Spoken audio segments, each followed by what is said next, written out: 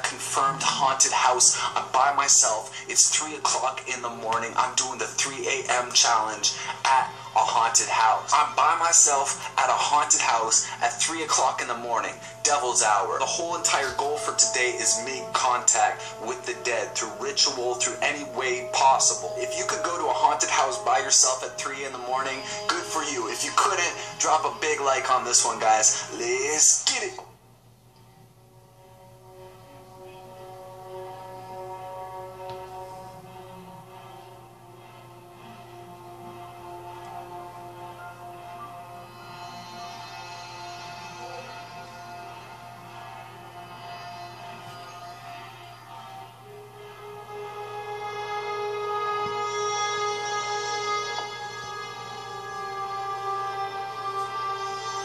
Alright guys, so it's officially 3 o'clock in the morning right now. About to go right up in this place right now. I'm so scared. Like, imagine coming into a place like this all by yourself, guys. So I already been in a house like this. Well, actually, I've been in this exact one. It is confirmed to be haunted.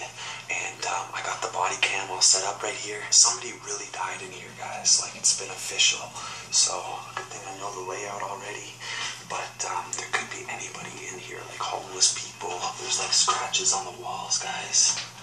Man, I don't know. This is probably a bad idea. This place is really torn up, guys, so I'm going to be trying to make contact with the dead. I'm only going to be here for Devil's Hour, which is 3 o'clock to 4 o'clock. So I'm going to only spend a little bit of time in every room trying to make contact. Let's just have a look around the house. Gotta be really careful because you see there are holes in the ground, guys, and there is a basement, so if I fall through, if one of these boards are rotted, it could be bad news. I'm by myself, nobody would even know I'm really here, and it could be fatal. But check out the walls here, guys. Check out the walls. Like, everything's peeling off. It's a bat. Guys, there's a fucking bat. Whoa, do you see that, guys? There's a fucking bat in here. What the fuck? Do you see that? There's bats. Whoa. Whoa. Yeah, you guys see that? You guys see that? Holy goddamn. Alright, so, man, it's a fucking bat. Jesus. Guys, that bat is like flying right close to my face. I don't know, it's freaking me the hell out. So basically, I'm not spending a lot of time on this first floor. I'm gonna run upstairs. Definitely gonna check out the cellar, guys. It's really, really scary down there. Like I said, I've been here before. I gotta get past that bat, guys. I'm just gonna run right up the stairs. That thing's flying way too close. Guys, I just ran outside. Basically, I was going to go upstairs. A big bat swooped down in my face. There's like more than one bat. There's bats everywhere in this freaking house. Last time I came here, there was winter time, and there was no bats. Obviously, it's winter. But now there's freaking bats like crazy, man. They're swooping right at my face. I think they're attracted to this light here. If I go in there and I get attacked again by bats. There's another house, like a small house, like right up over there, and it's abandoned as well. It's like the old barn house of it. So I'll try to make contact over there with the spirits if the bats are too intense in here, guys. But there's a lot of bats, so just forgive me on that part. I really think I should go back in, but man, guys, there's so much friggin' bats in there. Whoa, what the? I'm not even lying. They were going way too close to my head. I tried to go upstairs, and there was like one in the friggin' stairwell of the stairs just swooped right down. I had to run out of the friggin' house here.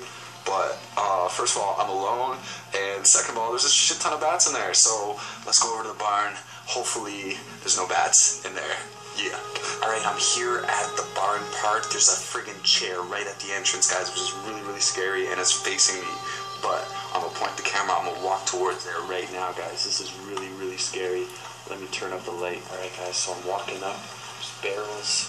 There's that chair. You see that chair? It's pointing right at me. It's sort of creepy. You know what? Come to think about it, there's probably gonna be bats in here, too. Probably gonna be bats. Is there any bats? I don't know, guys. Let's keep on moving. No bats in sight. Checking up there. No bats. I got some no bats. That's a good sign. I'm going to be completing the rest of the 3 a.m. challenge right up here. Just going to look a little bit farther around here. What the fuck is this? It's a mirror. That's pretty cool. There's a thing called the Devil Challenge or the Devil's Mirror or something like that. The Devil's Mirror Challenge. I'm not really sure what it's called, guys, but it involves a mirror, and you know what? You actually have to do it at 3 o'clock in the morning. That's part of the like rules to the game. So probably gonna do the Devil Mirror Challenge with this mirror in the barn. I'm gonna put the mirror against here.